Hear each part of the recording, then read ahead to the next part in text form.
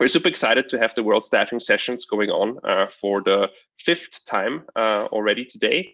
So Kelli Schutrop from Parker Marketing will be talking about the 5 tips to drive ROI in your marketing strategy. I'm super excited about that. I think that's a super important topic these days, specifically for staffing and recruiting companies, to make sure to have that figured out and ready to go for the next couple of months when the economy bounces back and a lot of people start hiring again. So I'm excited to have Kelli here.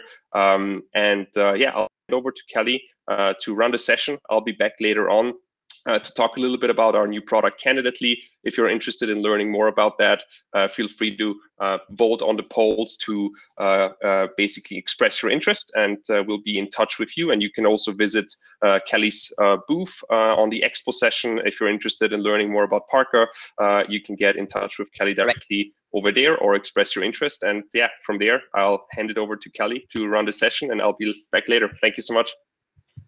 Perfect. Thank you, Jan. And thank you everyone so much for joining us.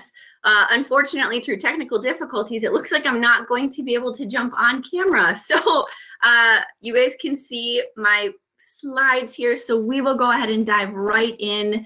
Like Jan said, we're going to be talking today about what is your marketing missing in 2021, top 5 tips for ROI. So before we get started, it's always fun to basically, see who's speaking, especially because I'm not able to be on camera right now. And so I will actually share a couple housekeeping tips. I know that there is a live chat, Q&A, comment section. I don't have full visibility into that while I'm presenting. However, I will following this presentation so we can dive into all of those fun details. So like Jan mentioned, my name is Kelli Schutrop. I'm the Director of Sales and Marketing at Parka Digital Marketing Agency. And I would love to just share a little bit briefly about my background. So I am a marketing nerd myself. I've spent the past 12 years focused on marketing, branding, PR, communications, and digital. And actually the last 10 years, I've focused specifically on the staffing and recruiting industry, right? Like this fun animal we call staffing and recruiting. And so you'll see there, I've got a family, husband named Chris, son named Indiana or Indy. He was actually born right as the pandemic hit. And so that's my counter of time for how long we've been in this unique universe. We also love travel. I've attended a number of conferences, so I may have met you there in the past. But that is about me. I'd love to share just briefly about Parka. Like I said, we're a digital marketing agency. We were actually created within an executive search and consulting firm. So that's where a lot of my marketing passion for this space comes out of. I've been with this group of companies the last 9 years. And so, yeah, they've got an executive search and consulting firm in the Minneapolis market.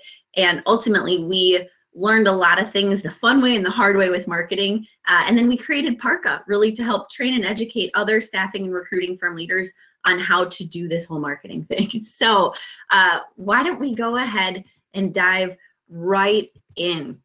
What do we know? What we know is that everybody used to think digital transformation was years away, right? And then COVID hit, and all of a sudden it became our reality that people were going online to either confirm or discredit their decision to partner with us, right? To partner with you guys as staffing or recruiting firm owners and leaders.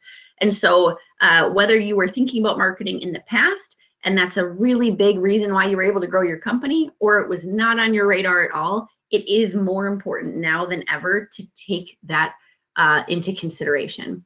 So I want to share briefly this proven process that we've seen work really well across the industry before we jump into those top 5 tips for ROI.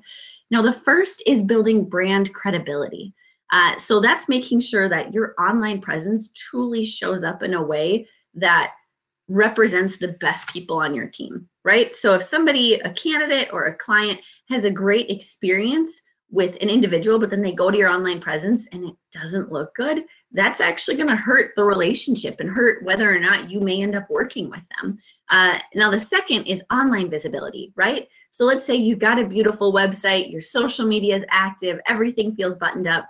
But if you are consistently going out and having to find new candidates, find new clients, and you're not able to attract people to you, you're just making your role more difficult than it needs to be, right? So this comes to life through things like creating relevant content. We'll get into that here shortly.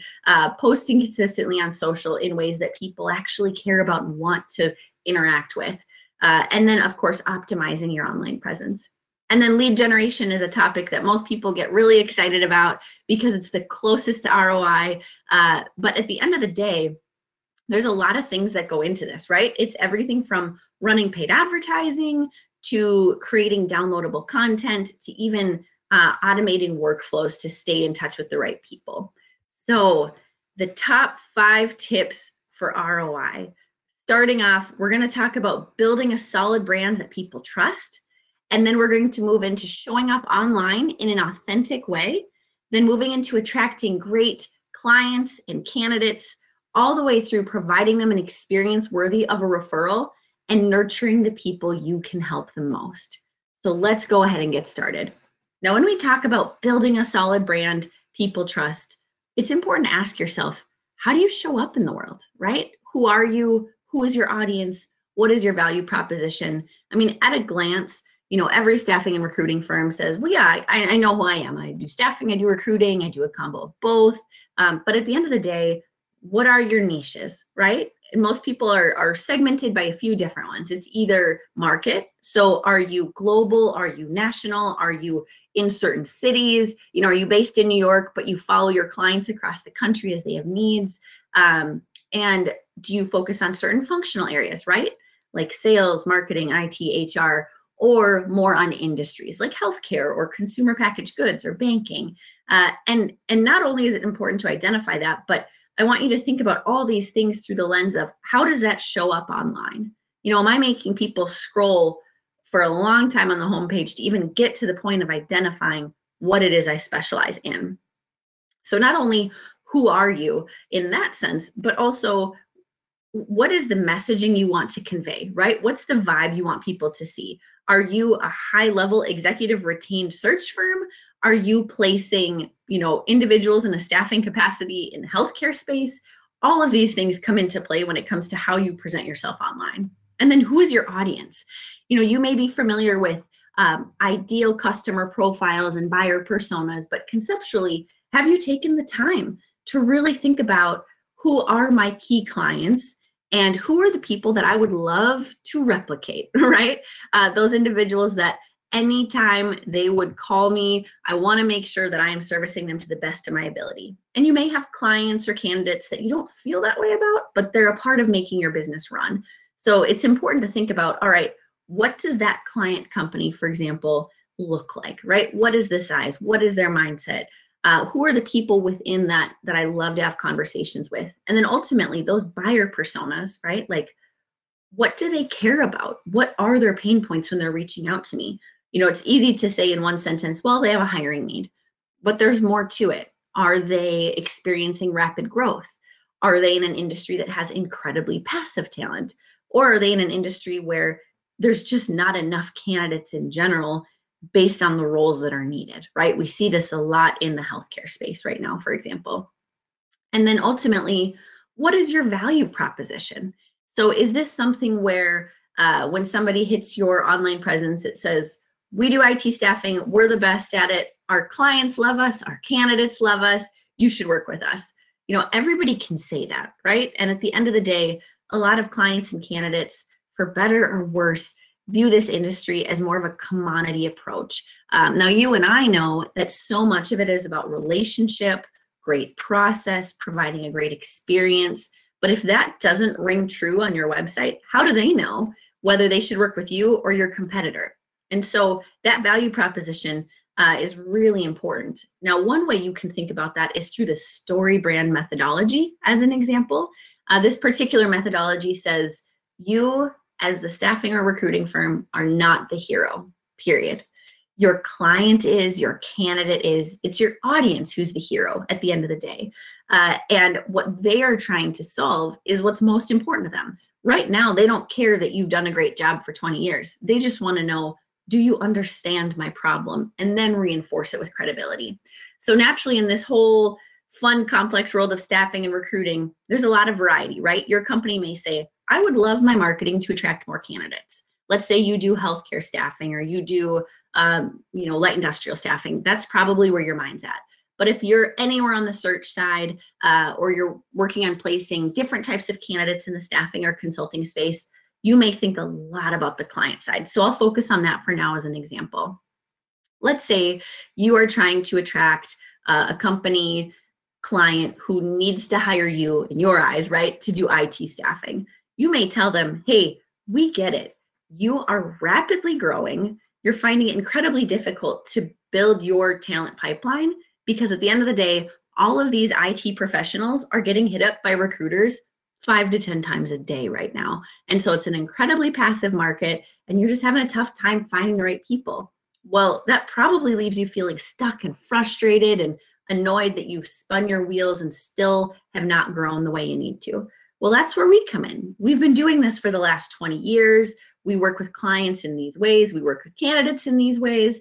And if you partner with us, here's the plan that we can take together to get you the talent you need. If your website and your online presence and your sales team and your recruiting team has that kind of a message, naturally it's going to resonate stronger than we're the best, you should work with us, right? So all things to keep in mind when it comes to actually building a solid brand that people trust. Now, the next step of this is evaluating your overall brand and does it convey who you are? Everything from your brand standards to your logo, to your colors, fonts, and messaging, right? So is this something where you had a logo created, some company chose colors, yep, bada bing, bada boom, this is what we've been doing for years, this is just how it goes? Or is it something where you've put a lot of thought into who are we, right? Like there's color psychology. Does yellow mean cheerful and vibrant? Does green mean growth? Does blue mean trustworthy, right? All of those things. And does it live in a brand standards guide where no matter what internal individual, marketer, external marketer, individual, no matter who sees this, they understand, okay, here's how we use the brand. But not only these kind of components that you see on the slide here, like the colors and the logo and things like that, even more so the messaging front, right? Why did you choose to have your website be written in a voice that is professional and thoughtful? Or why did you choose to have it be friendly and vibrant and energetic? All of those things are going to matter when it comes to attracting the right clients and candidates. So I just want to encourage you to think about, in this whole grand scheme of the topic we're talking about today of what is your marketing missing in 2021, top 5 tips for ROI. Most people assume, well, ROI means let's run an ad, let's figure out who converted, let's put more money into the ad. Yeah, that's a really direct way to attribute marketing dollars. But there's actually a lot of indirect ways that attribute to ROI from marketing that are just harder to confirm, right? So I'll give you an example. And this really goes into the next slide here and making sure that your website resonates. So let's say Bob reaches out to your company and says, hey, I was referred by Janet over at XYZ. You've worked with them in the past. Let's have a conversation, right? You may think the only reason that person reached out is because Janet referred them. And that may be the case. But more than likely, that individual, Bob, has spent time on your website. He may even have spent time on some of your recruiters' profiles. All of those things together really add up. And when he comes in the door and wants to have a conversation as a potential client, he's evaluating the experience you're giving him. He's identifying, all right, if they sent me any sort of marketing collateral after that describes who they are, that I'm going back and sharing with my team, does that resonate? I mean, at the end of the day, marketing these days in this technology, digital transformation era really is either confirming or discrediting someone's decision to partner with you. So if you say, hey, Bob, how'd you hear about us? And he said, well, it was a referral from Janet. I would encourage you to think about it deeper. What are all of the components and touch points that Bob needs to have, both from a marketing standpoint and a people standpoint, that are making that decision, right? So let's dive into your website and identifying if it presents you well or not. So most staffing or recruiting firms' homepages, there's either a lot of taglines, a lot of jargon, or you have to scroll quite a ways to find out, okay, we focus on finance and accounting recruiting in this market, or we specialize in healthcare staffing in these verticals or in these functional areas. But you just have to make it as easy as possible for people to identify, why does this matter to me? right? And so it seems so simple, but that's a good piece of homework when this presentation is over, is to jump out to your site and look at it with fresh eyes. Are you a potential client? Are you a potential candidate? And are you having a great experience once you see the site? Is the user experience easy to navigate, right? Are you making me work really hard to jump through hoops, or are you feeding it to me exactly as I would see it? Practice area pages are another huge area to reinforce and build trust among people. So, a lot of staffing firm sites will have a services tab. And within that, you might have an accordion drop down that says, we focus on finance and accounting, or we're focusing on IT staffing. And here are a few roles that go within that. And that's it. Like that may be all you share with them, but you've got a whole team of people and you've done this for years.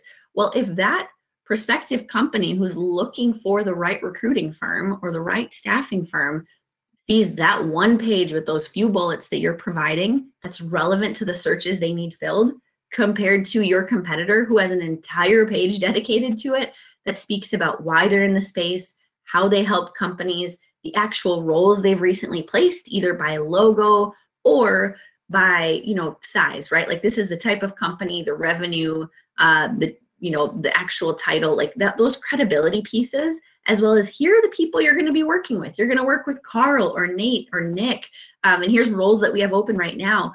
Who do you think that prospective client is going to pick up the phone and call first?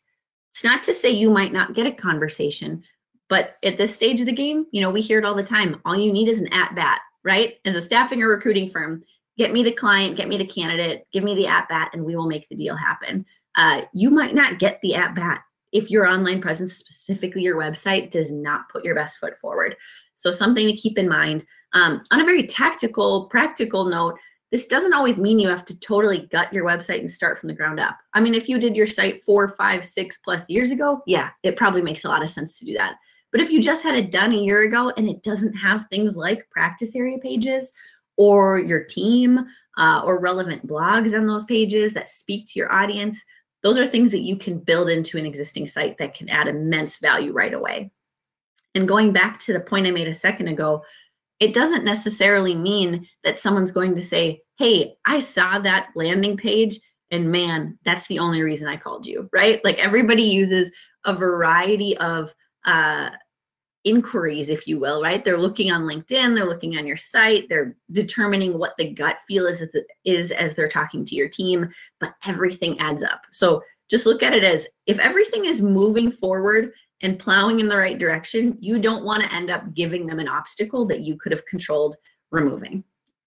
Now, as we continue talking about building a solid brand people trust, this also comes to your overall marketing, right?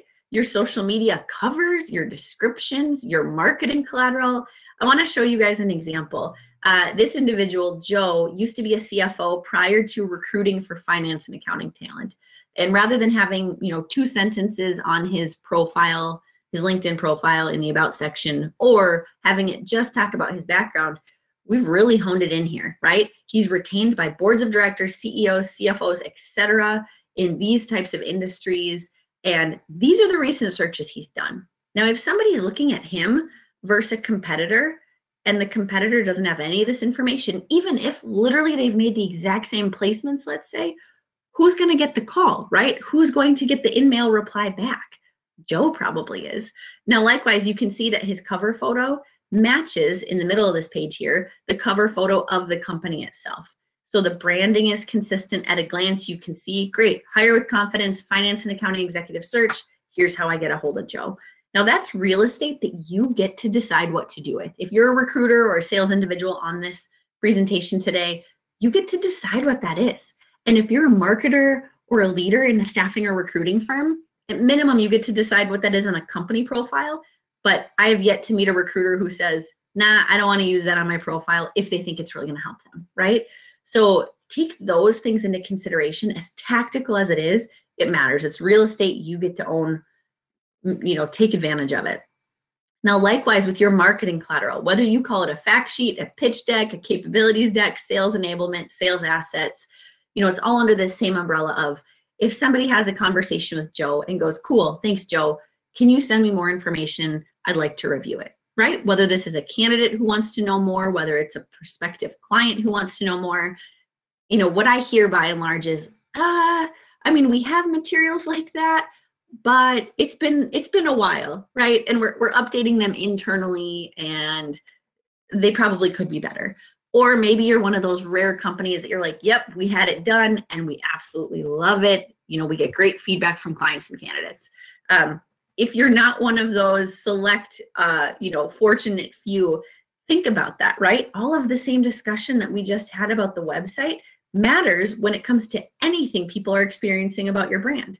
So make sure you have up-to-date collateral that really reflects the pain points that your audience is trying to accomplish and how you can help them.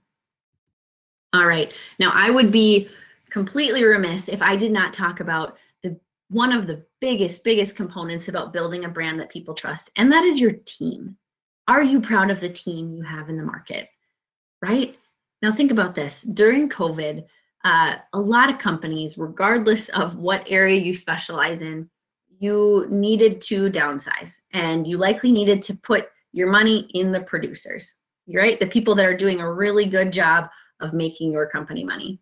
And as you're starting to grow back up and build back up, I challenge you to really think about culture just as much as you think about production. Who are the people that you are hiring? Are they going to do a great job representing your brand?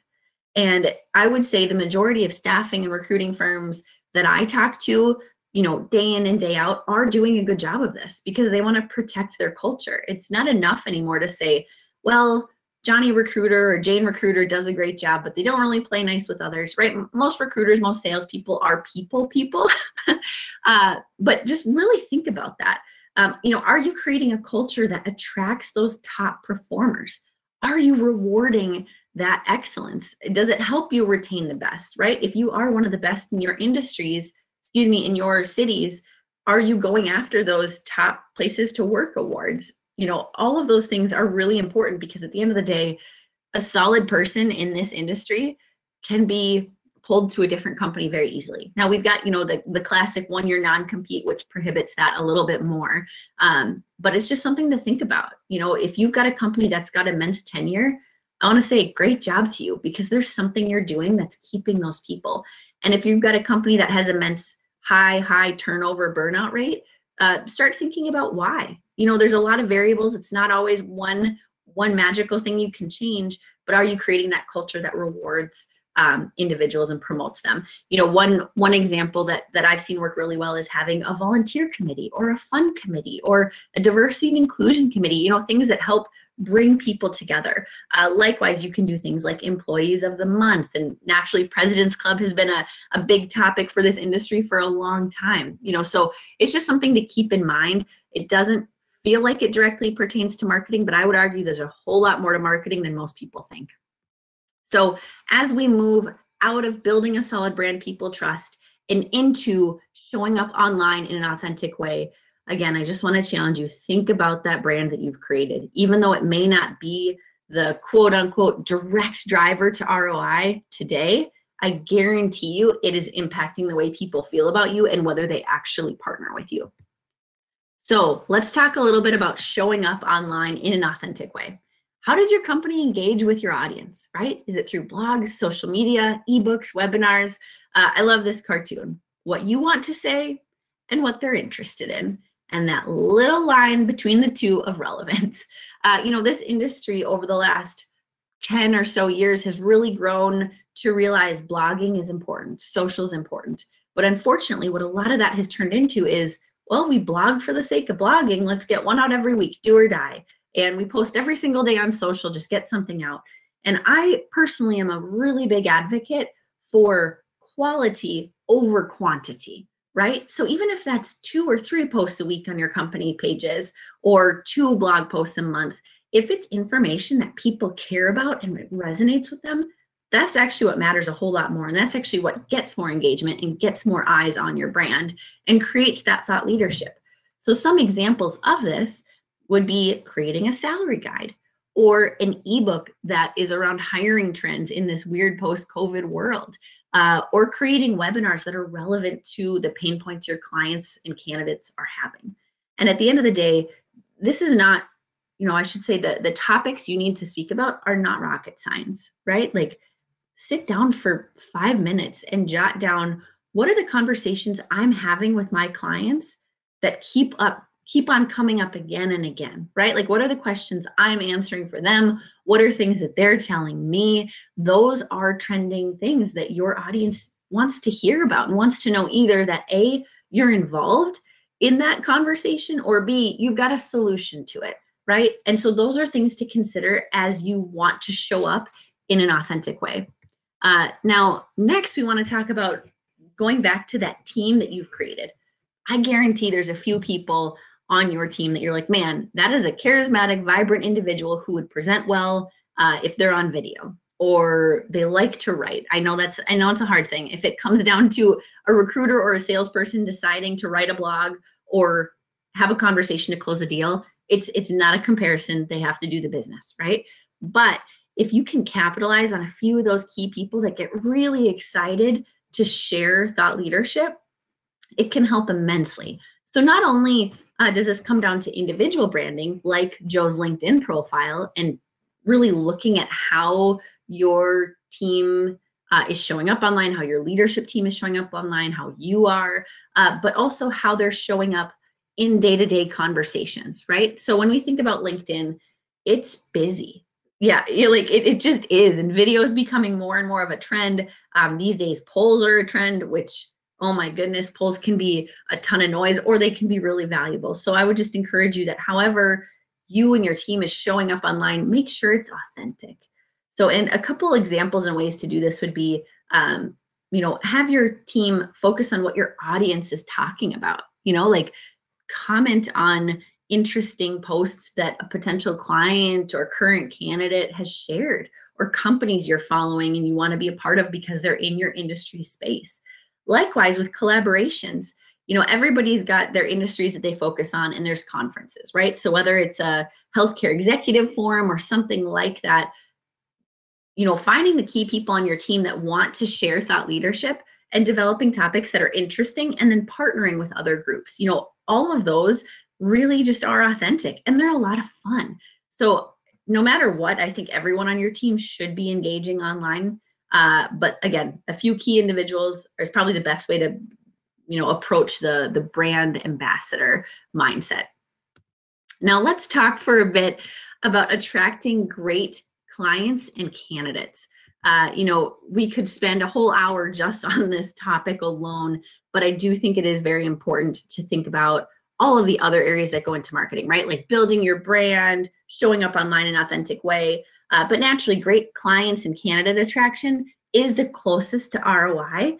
So let's look at just the different lead gen levers you can pull, right? So if you have a great website, if it looks awesome, have you optimized it? Now, this is really important these days. A lot of times you'll go to a digital company or a development shop and they'll build a site. It looks pretty, but there's actually no formal SEO that's gone into it. So it's really difficult for people to find you on their own. So some of the things that go into SEO are keyword research, right? So we want to identify, of the areas and services you provide, are people able to search terms literally on Google and have your website be one of those that shows up? Likewise, there are technical audits that are really important to identify, is the user experience great? There's so much that goes into SEO. And I know it's one of those things that feels either like, wow, it's like our magic dust, it works great. Or it's like, I don't know, I invested in it once and it did nothing. SEO has the longest runway compared to a lot of these different levers you can pull. For example, it can take months for really traction to activate with changes you're making on your site, but it's very important. Paid search, right? So whether we're talking about ads on Google or different types of retargeting through the Google Display Network, these are cool because let's just talk about pay-per-click ads on the top of Google for a second. Individuals are expressing interest, right? So they're literally saying, I have intent of finding an IT staffing firm in Dallas. And whatever pops up, they're curious to see what that is. And so it's really important that if you are investing in that kind of paid advertising, that you care a whole lot about where you send them to after you click on the landing page. You know, we've seen so many times where people come to us and say, well, I've been spending money on paid on Google, but it doesn't really do anything. And, you know, we come to find that they were sending people to the homepage, and the homepage doesn't have any level of detail about the thing that the person searched for in the first place. You know, likewise, you know, it's just important to think about the types of ways you're getting in front of people with messaging. You know, a lot of people will say, well, I want client leads, I don't want candidate leads. And I wish we lived in the world where you could formally control that. But what you can control is the type of language you're using to entice your clients over candidates, you know, in that particular situation. Now, paid social can be really interesting. When we think about candidates on the side of healthcare, for example, you know, they spend a lot of time on Facebook. So Facebook ads can be really interesting. And then we think about, you know, the other types of roles that are more professional business in nature, right? So if you're looking at finance or accounting candidates, for example, obviously you can target people so specifically. You know, I spent about a year as a recruiter and a sourcer before focusing on marketing for this space, and Boolean searches, right? I mean, I know it's something that probably makes everybody cringe because you're like, oh, I remember those, or maybe you're still doing them every day. But, you know, LinkedIn ads target in a very similar way. So you can identify somebody by location, title, industry, really anything they plug into their profile, you can find them. And it's great because it allows you to proactively get in front of the right clients or candidates without them even knowing your brand. So there is more of a passive nature because if someone is scrolling through their newsfeed, it assumes that they're ready to take an action right there, but at least you're getting in front of them. Now, when we talk about the client side of paid social, I wish you guys could see me. And again, thank you for your patience as we don't have video up here on this Hopin platform for whatever reason. But, you know, if you picture a funnel, you've got people at the top, which are in awareness stage. And then you've got people in the middle, which are at the consideration stage. And then you've got people at the bottom, which is the decision stage. Oftentimes, let's say you have a partnership with LinkedIn for your job slots and your recruiter seats, right? And they threw in some budget for ads along with your contract negotiations. This happens all the time. And you get in there and you're like, okay, cool. I'm going to target people. I'm going to run some ads. You know, we do IT staffing. If you have this need, you should contact us. Well, that is a very bottom of the funnel ad, right? It's literally saying, click here to have a conversation. If you think about how you and I interact on LinkedIn, if you've never heard of a brand and they're asking you to schedule a call, you may not even have the need that they are talking about right now, much less you don't have any knowledge of them from a credibility standpoint. It is possible you will click if you have that need, but if you don't, it's unlikely. Now, if we think about middle of the funnel, or MOFU as we affectionately call it in the marketing world, you know, basically providing something to them that does not expect them to raise their hand and have a conversation right now, those types of paid social ads can be really valuable. Now, what does that look like? That can look like a salary guide or an ebook or a webinar on demand. The common thread for all of these is that it's gated content. You drive them to a landing page and they need to enter their information, first name, last name, email, etc. And then they're able to download the guide or access the webinar. Now, this is really great because it's not talking about you. It's not saying, here's my IT staffing firm, you should hire us. It's saying, you know, here are trends for hiring and retaining great IT staffing talent in the post-COVID market in Denver. You know, fill in the blank of what is relevant to your audience.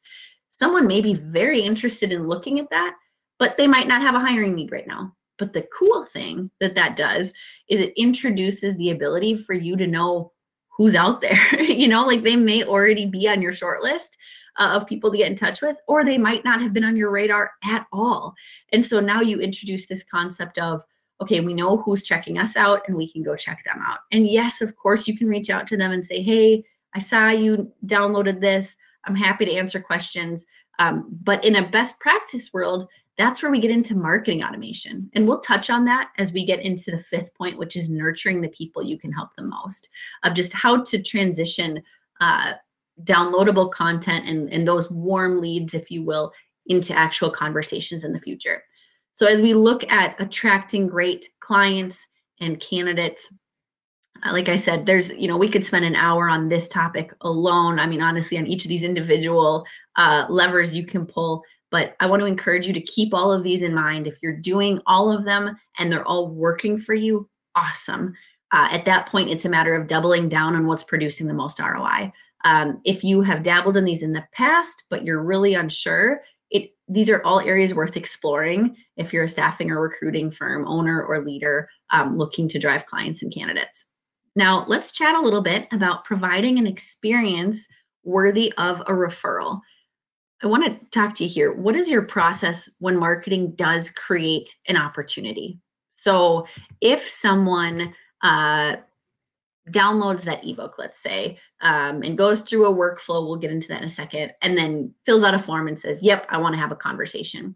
Or let's say somebody shoots your recruiter a note and says, yep, let's have a conversation.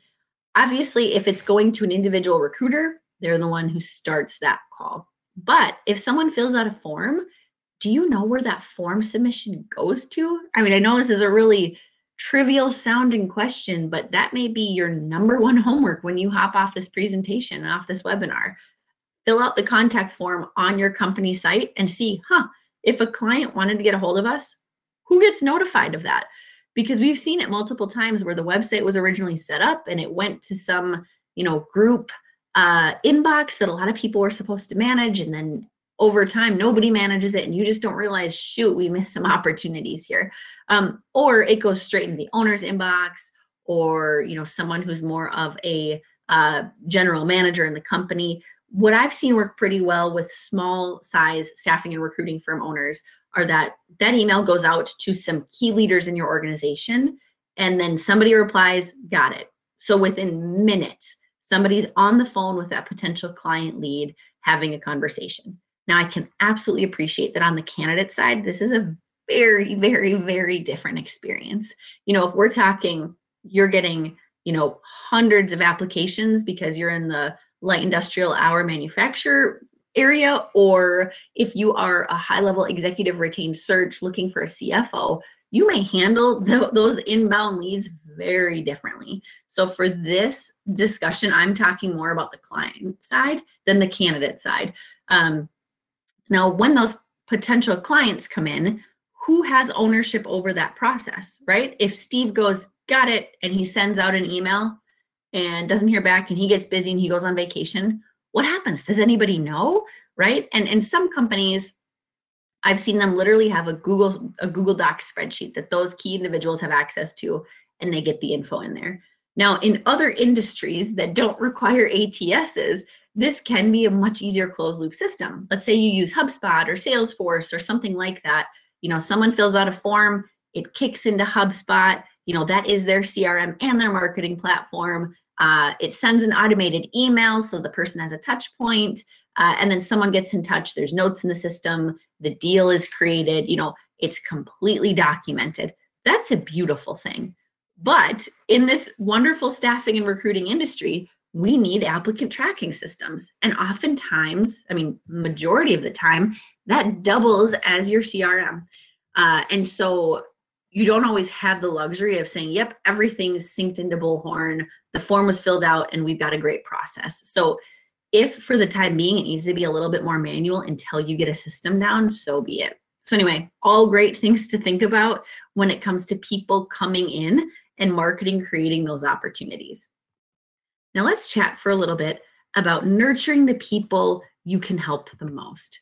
The loaded question, who is in your database? A lot of people are in your database. The person that your top recruiter reached out to and is in a conversation with, and you've only known them for 2 weeks, that person's in your database. And so is the person that submitted their resume 15 years ago, who has since changed their email, changed their company 5 times, and has no idea who you are, right? So whether you've got 10,000 people or 500,000 people, it is a complex beast. And in an ideal world, you've got that thing segmented. It is clean. The recruiters and AEs that are putting in information are all doing it the same way. I know I can't see you and you can't see me, but I would imagine that that is not the reality of most people I'm talking to, just because of the immense amount of data points that need to get entered and how many people are interacting with that system. But I would imagine by default that you've got it broken down between clients and candidates. You've got their contact info. You've got an owner over most of these individuals, hopefully, right? And someone that owns that particular relationship. You know how long they've been in the system, things like that. So let's chat for a little bit about how to use marketing automation to not only increase your ROI, but also create efficiencies, which help your bottom line at the end of the day.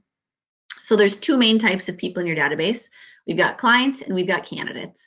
So let's talk about client prospects for a second. These are individuals that are in your database. You may have found them because you sponsored a conference and you got the list. You've never talked to them, but you'd love to work with them, right? Things like that.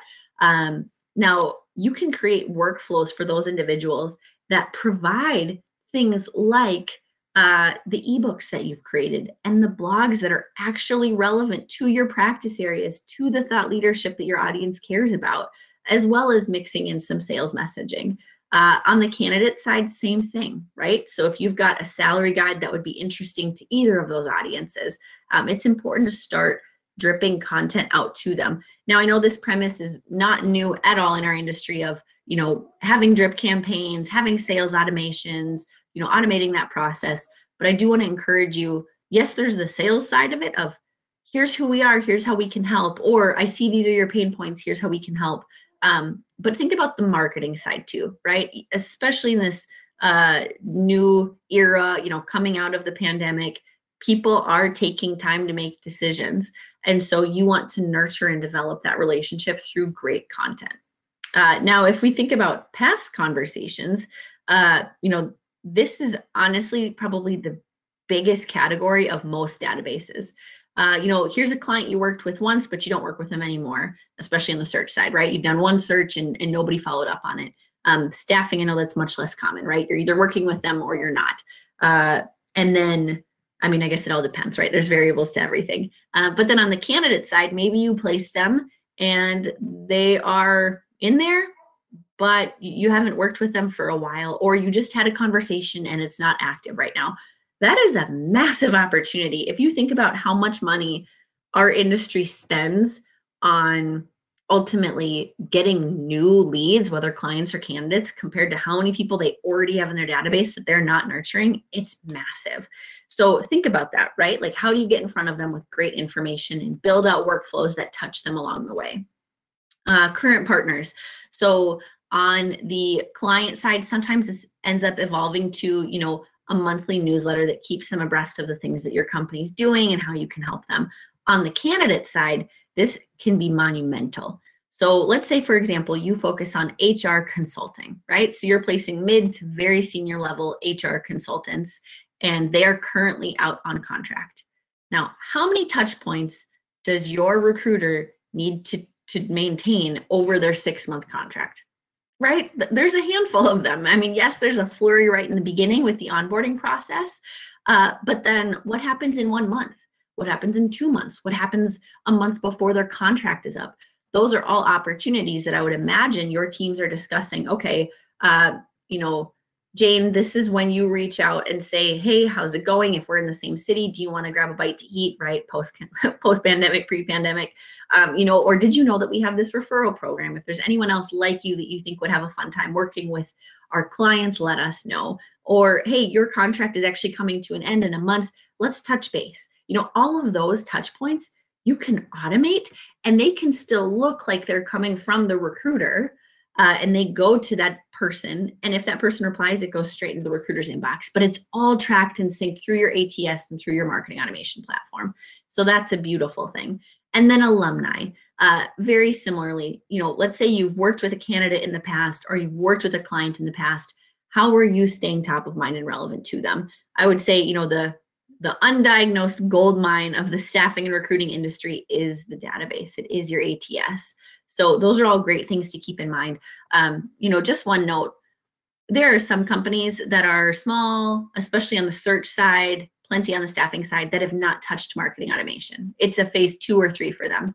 And then there are other companies, especially on the staffing side, that have invested already quite heavily in Sense or Herefish or something like that.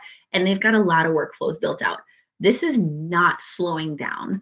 I would say this is incredibly important for you to keep in mind because your competitors are starting to evaluate this as well.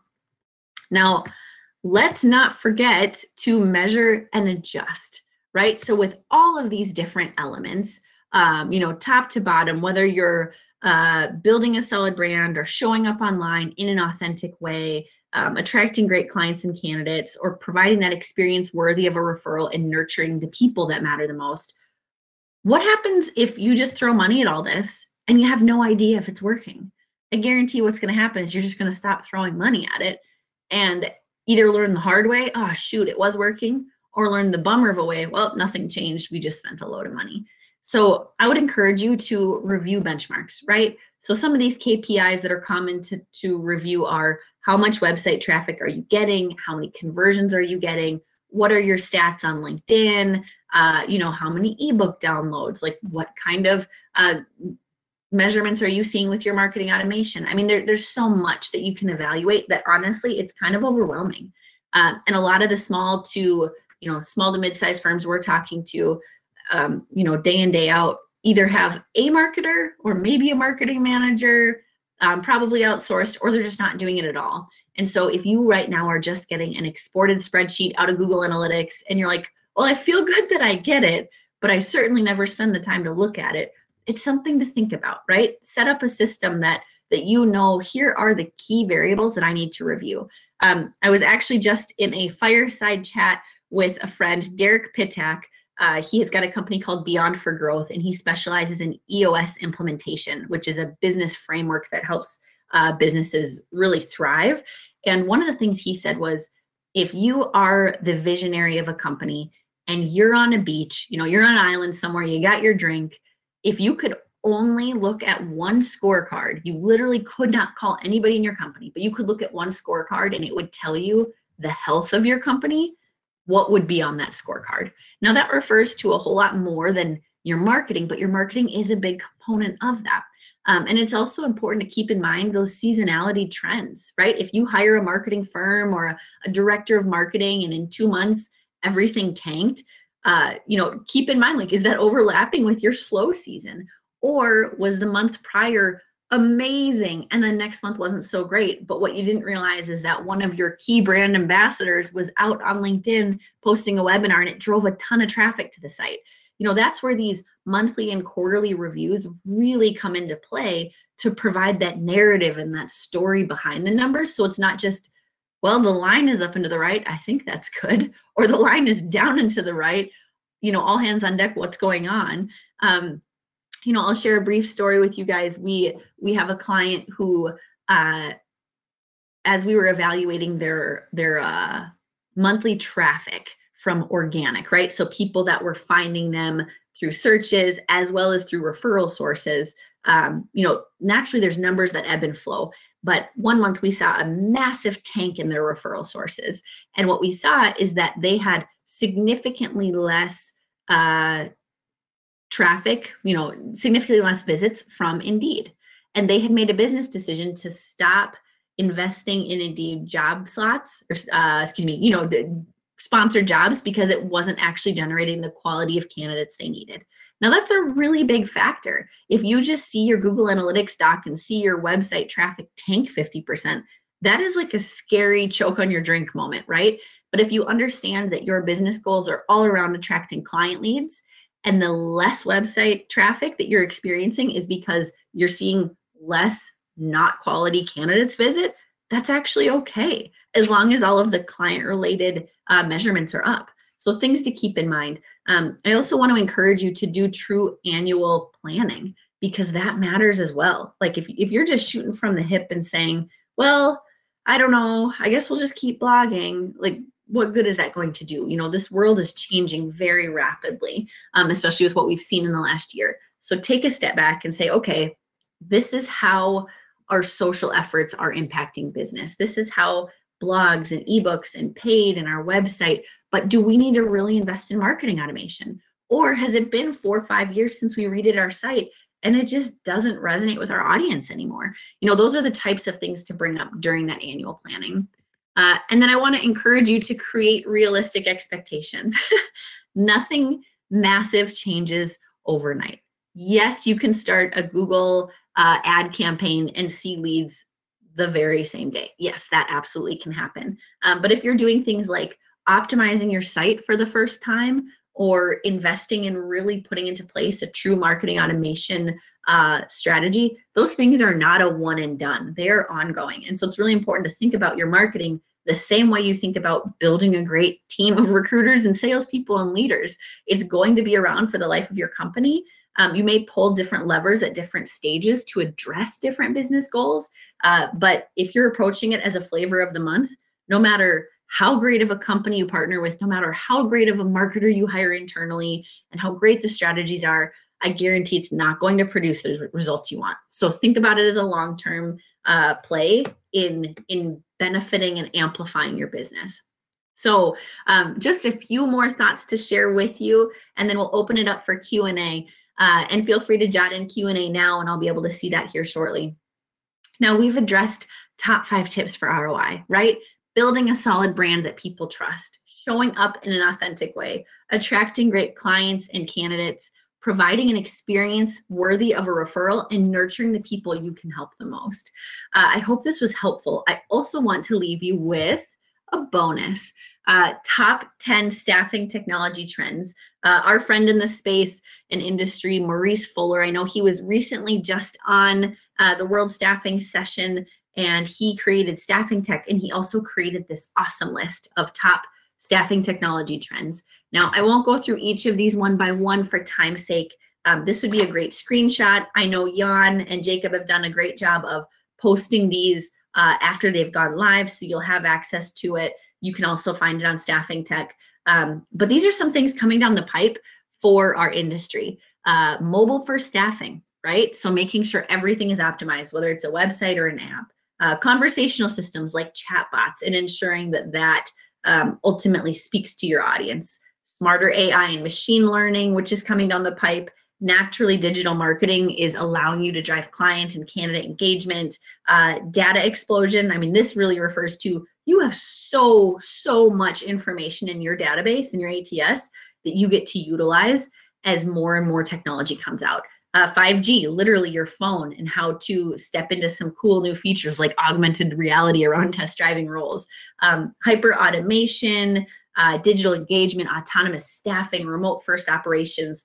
All of these things basically say, all right, things are going to get automated. You know, people want to be talked to in a certain way, and you got to get in front of it. It can't just be one-to-one conversations from here on out. And yes, that will always be a part of our industry. It's very important. But if you're not automating and you're not thinking about how digital and just this whole new world is going to change the business, you're a little behind compared to your competitors, right? So just start thinking about those things. And then remote first operations is interesting, right? This whole COVID process really just distributed or dispersed everybody to different parts of the country. And they're working from their homes. I know people are now starting to get back more into the office. Some never left their offices. But it is important to ensure that your remote employees are getting a great experience, just like they would in office.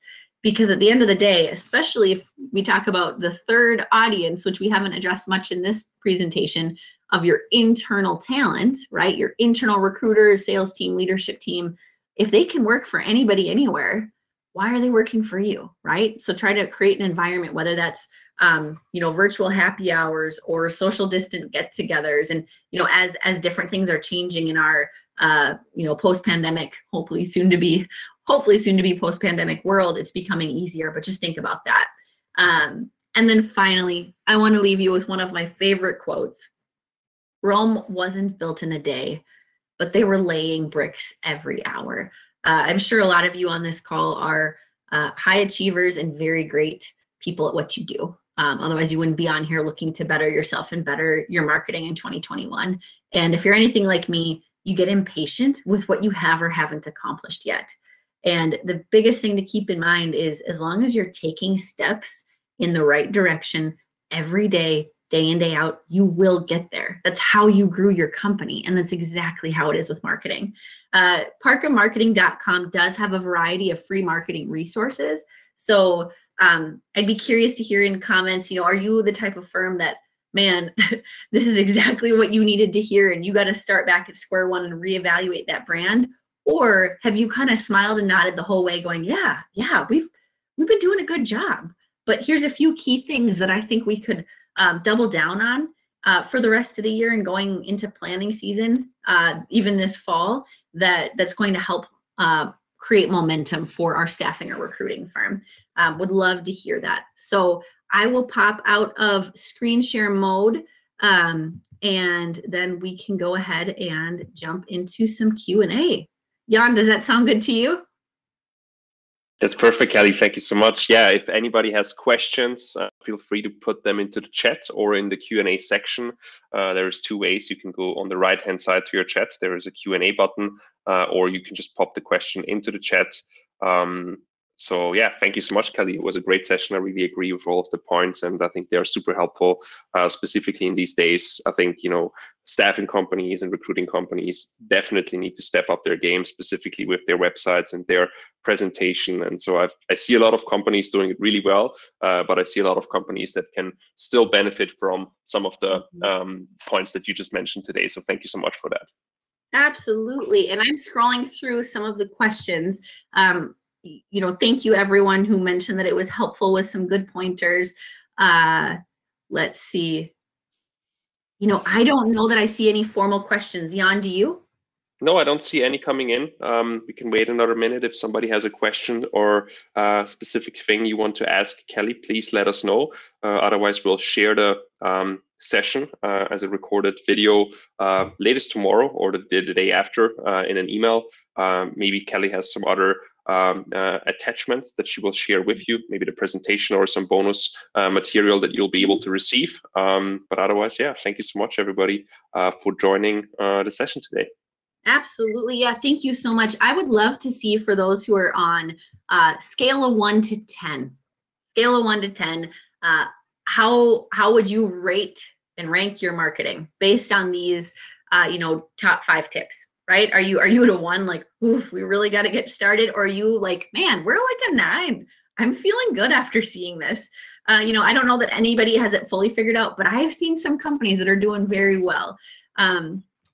I see somebody 6, 7.5. Very good. That, I would say, that's a strong point for our industry.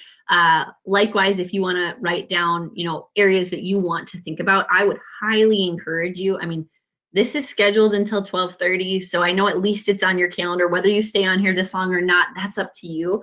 But spend literally even 5 minutes. Like, set a timer on your phone. I mean, I know I get lost on Facebook for 5 minutes in a hot second. So, set your timer for 5 minutes and jot down a bullet point list of things that you want to be thinking about for your company. And some of those may require, some really tough conversations with your current internal team, right? Like, hey, recruiters, you guys are awesome, but start talking about thought leadership. Or it may, if you want to ping me on LinkedIn and engage there, I'm happy to talk shop. As you can tell, I'm very nerdy and passionate about this industry. I do see one question. Please help us understand what autonomous staffing is in the 10 pointers. Yes. So let me pull that back up on my side. And I will preface this by saying Maurice Fuller can go miles deeper than I can on that particular topic. So that refers to placements increasingly being made without a recruiter intervention. From job matching to job alerts, the process will move faster than ever before. That's what I had on the slide. So I can speak to that here shortly or briefly. This whole process of autonomous staffing and AI, there's so many industries that are like, man, is this going to be bad for us? Like, is this going to replace our jobs? And when I saw this in the top 10, when I was having a fireside chat with Maurice, one of the things he said was, actually, no, this should be a really exciting thing for the recruiting industry because it will allow you to spend time on the higher touch points. Like, no recruiter gets into the industry going, man, I really just want to do a Boolean search. Man, I really just want to spend time scheduling all day long with hiring managers and candidates. No, you probably got into it because it's fun to talk to people and it's fun to help companies hire great talent and all sorts of things like that.